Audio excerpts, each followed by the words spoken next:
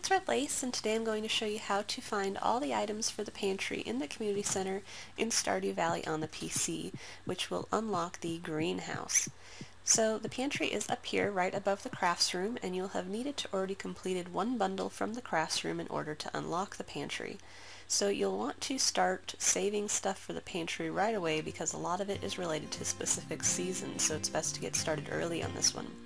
The first one is the Spring Crops bundle, and it is a parsnip, a green bean, a cauliflower, and a potato, and the reward is Speed Grow, and you get 20 of those. I'm going to go through these fairly quickly, so feel free to pause.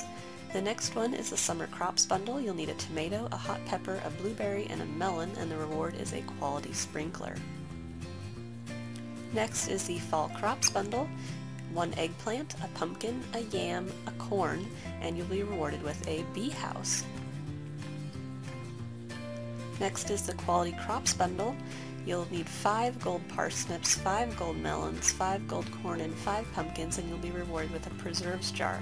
I recommend planting fertilizer on your crops. Quality fertilizer is best, and you'll increase your chances of getting gold items, especially if you're having a lucky day, so be sure to check the fortune teller on your TV. The next one's the Animal bundle. You'll need a large milk, a large white egg, a large brown egg, a duck egg, a large goat's milk, and wool, and the reward is a cheese press, and you'll only need 5 of these items to complete this bundle. The next one's the Artisan bundle. You'll need a truffle oil, cloth, goat cheese, honey, jelly, cherry, apricot, orange, peach, apple, and pomegranate. You'll be rewarded with a keg, and this one you'll only need 6 of these items to complete, which is only half. So you should be able to do this one pretty well. Just be sure to plant those fruit trees. And so let's go ahead and finish up our last bundle here. All I needed was the duck egg, so I've done that. The bundle is now complete. And the package opens, and my reward's down here, which I just received the cheese press. Click OK. And whoa! Junimos! We're happy to help. It's not our house, after all. So now the pantry is looking spick and span. You can see that everything looks nice and new, and the kitchen even got repaired over here on the left side, which is pretty cool.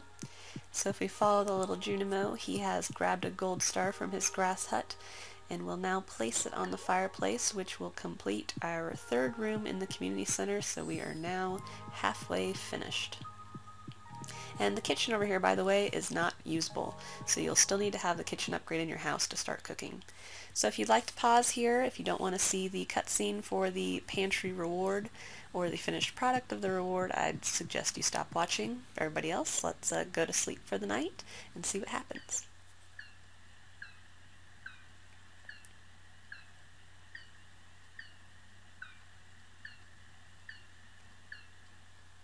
So it looks like they were hard at work last night on fixing our greenhouse, so if we wake up and head out the door, let's go check out the new greenhouse that we now have. Looks like I need to do some grass cutting.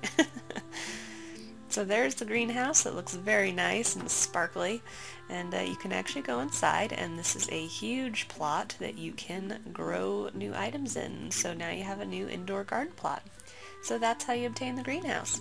Thank you for watching, and please subscribe to me on YouTube, follow me on Twitter, and watch me live on Twitch, all at Red Lace Gaming. Also visit my website, redlacegaming.com.